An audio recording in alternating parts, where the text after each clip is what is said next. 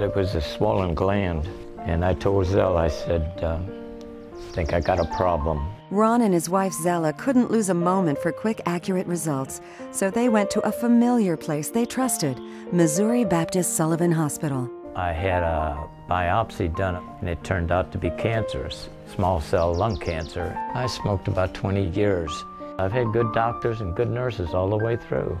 I'm right back up there again, cutting logs, cutting grass, giving people a hard way to go. Can't say enough about my nurses.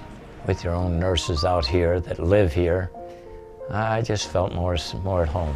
It saves you a lot of mileage, and it's just so convenient, and we're still getting the best of care.